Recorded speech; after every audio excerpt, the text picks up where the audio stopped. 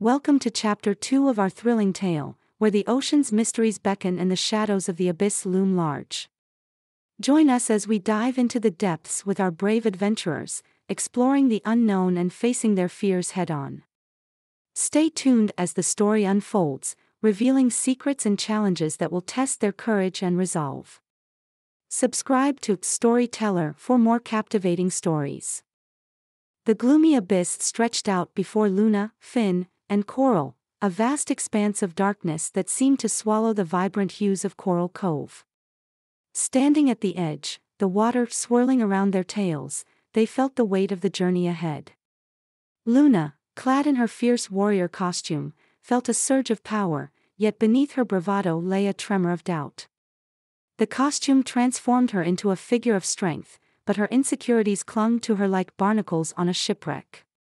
Finn, beside her, shifted uneasily, his deep green scales glinting in the dim light.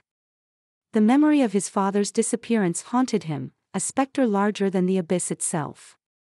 Coral, with her vibrant coral-colored scales, stood resolute, her artistic spirit ignited by the challenge.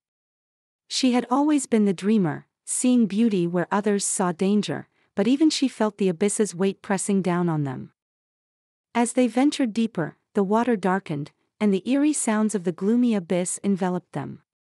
Shadows danced around them, twisting and turning like the fears lurking within their hearts.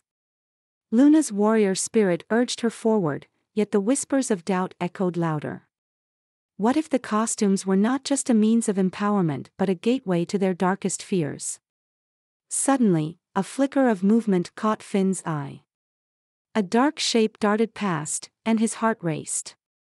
"Did you see that?" he whispered, his voice barely audible over the haunting sounds of the abyss. Coral nodded, her eyes wide with a mix of excitement and trepidation. They pressed on, the thrill of adventure mingling with the chill of fear. As they delved deeper, the shadows coalesced into forms, dark sea creatures, their eyes glinting with malice. Luna brandished her sword, the blade shimmering with an otherworldly light, but the creatures were relentless. One lunged at Coral, and in a moment of panic, she reached for the fabric of her costume, feeling its magic pulse beneath her fingertips. But then, amidst the chaos, a chilling realization struck them. The costumes, while granting them power, also bound them to the abyss, drawing forth their deepest fears. Finn's heart raced as he recalled the stories of those who had ventured into the depths and never returned. The stakes were higher than they had imagined.